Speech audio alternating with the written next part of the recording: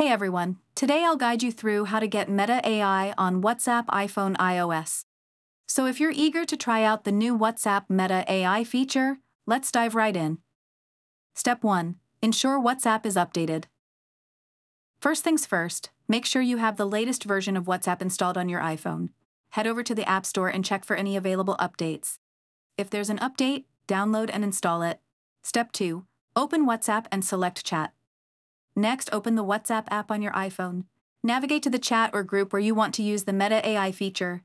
Step 3. Trigger the Meta AI chatbot. In the chat window, tap on the message box to start typing. Type @Meta AI without quotes and send the message. This will activate the Meta AI chatbot within the chat. Step 4. Access Meta AI features. Once the Meta AI chatbot is activated, you'll see options to interact with it.